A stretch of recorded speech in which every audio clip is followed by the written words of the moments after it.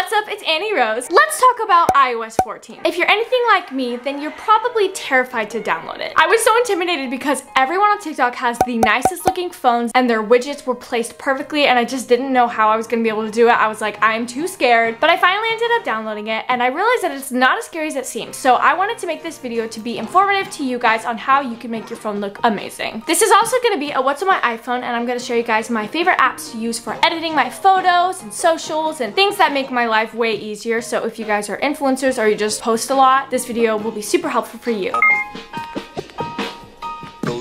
This is what my phone looks like right now. I decided to go with kind of like a muted color look. I thought that this was just really clean, really nice. It's kind of beiges and neutrals, but then there's also the pink and blues everywhere. I love it so much. This is my other side of my phone that has not been done yet, but here we go. Basically, if you tap on an app, you hold it down as if you were gonna like delete it or move it around or something, and up here you'll notice that there's a little plus sign, which has never been there before. So if you click that, it'll say add widgets. You can either add Apple's widgets, which are just like clock, and they're basically big versions of little apps. They're not that special looking. So if you want a more formal looking widget, then you can download something called Widgetsmith. This is not sponsored. Actually, this whole video isn't sponsored by anyone. Widgetsmith is super simple. Basically, it helps you create widgets. You can go in, you can customize colors, sizes, and all that type of stuff. So that way, when you're doing new widget, all you have to do is go to the Widgetsmith section on that little plus area. Then you can choose any one of the covers that you made for your widget, and you can kind of customize it, move it around however you want. I followed this photo. I found it on Pinterest. I pretty much made mine look almost exactly like hers because I loved it. That's another huge tip, is go on to Pinterest and just type in iOS 14. You'll find so many different things. I've seen people do like neon lights and a black background, which looks really cool and like kind of retro. I've seen people do cartoon characters like SpongeBob. I've seen people do like all marble, all black and white. Once you've decorated some widgets from Widgetsmith and you know what style you're going for, those are two very big steps. Then to actually change the cover of your regular apps to make it match your theme,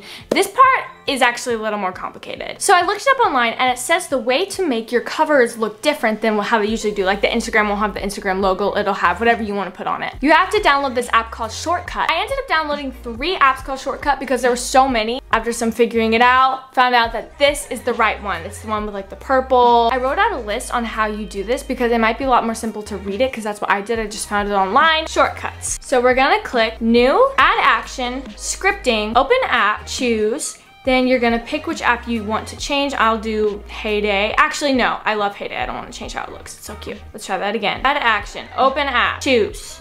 Let's do IGTV, perfect. So then you're gonna click the little dots. You're gonna click IGTV, you gotta, have the name. Then you're gonna do add home screen, and then right here you can just click choose photo. Now you can literally choose anything. You have to have a bunch of stuff screenshotted before all of this because it doesn't have like a custom color. You have to like have everything screenshotted and ready to go, which you can literally find on Pinterest. Let's say we're doing the marble. Then you're gonna name it again. Once that's named, you click add, click done. Then you go down to your phone, and there's IGTV right there.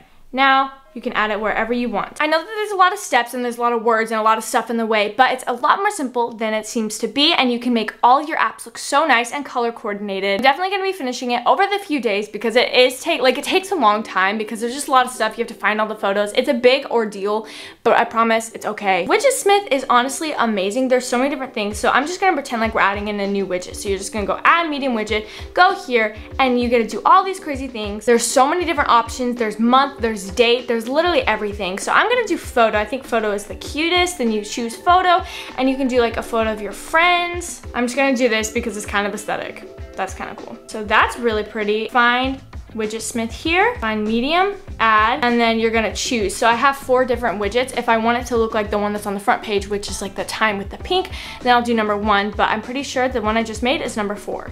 So now, there we go! And now that looks super, super cool. So as you can tell, there's so much that you can do. You can add any photo to make your phone look like any different style. These are my photography/editing apps folder. I love all of these apps, so I'm gonna go through them and why I like them so much. PicMonkey. I've had this one forever. I'm pretty sure that we pay for the deluxe version, but the non-deluxe version is just as amazing. You can whiten teeth, whiten skin, blur out skin, blemish, because let's be real, we all want to edit our skin, but it's super, super natural. You can brighten your eyes. There's also a lot of other things you can do, like you can make custom templates, and they have little Instagram story sizes, so you don't have to worry if this is gonna be the right size for your Instagram story. Then they have lots of little graphics and fun stuff that you can add, and in text and colors. You can design anything, you can edit any photo, and overall, it literally has everything. Like, you could stop here if you wanted. But Rainy Films is basically really aesthetic filters. They're kind of more of like the Tumblr girl. They more look like Lightroom presets, but they're not, and you don't have to pay for it. They're more natural filters. So I use these ones more regularly on my Instagram. VSCO. I try to post on VSCO every once in a while. My name is like Annie Rose or something, but that's not my favorite. But if the other apps just aren't doing it for me, then I'll go on to VSCO and just see what they have. But I'm not really on there a whole lot, but it is nice. It's nice to have. Crop MOV. Basically, this crops any videos. Now the actual Photos app, like by Apple, can crop videos, but it never used to be, so that's when I downloaded this. I remember always having like an IGTV video to post, but you could see all the black bars, so I had to like crop it, and downloading a whole new app for that. It was annoying, but Crop MOV is really simple. Next we have Preview. Preview is also a filters app, but all your photos go into kind of a gallery looking thing, so if you're designing your Instagram feed, you can see what all of it's gonna look like. You can also do the same on VSCO, but I just find Preview a lot more simple.